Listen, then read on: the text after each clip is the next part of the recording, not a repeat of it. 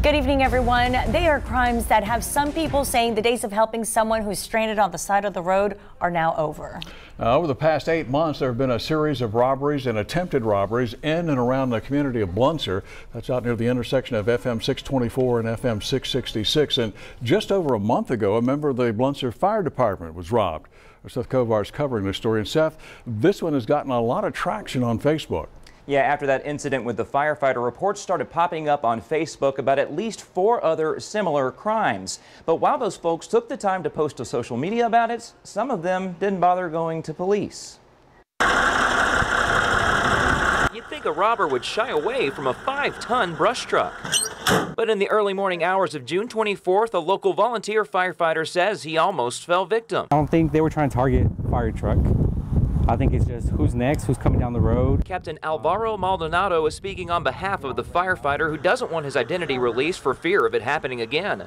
The firefighter says a man was walking down FM 666 at 3 in the morning. Somebody walking on the side of the road. I mean, you're going to try to help them out, especially in the middle of nowhere where there's no lights. The firefighter says he slammed on the brakes and swerved, but then the man he almost hit ordered him to get out of the truck.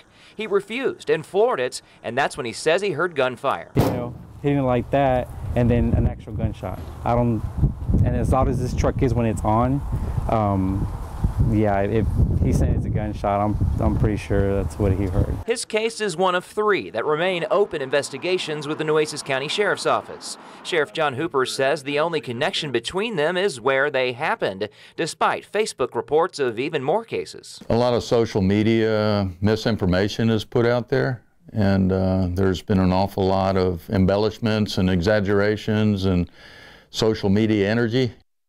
The other 2 cases that got reported to the sheriff's office actually came from April and then back in November. Sheriff Hooper says that the attempted robbers or the robbers in those 3 cases, well, they don't exactly have the same description. Lee? All right, thank you very much, Seth.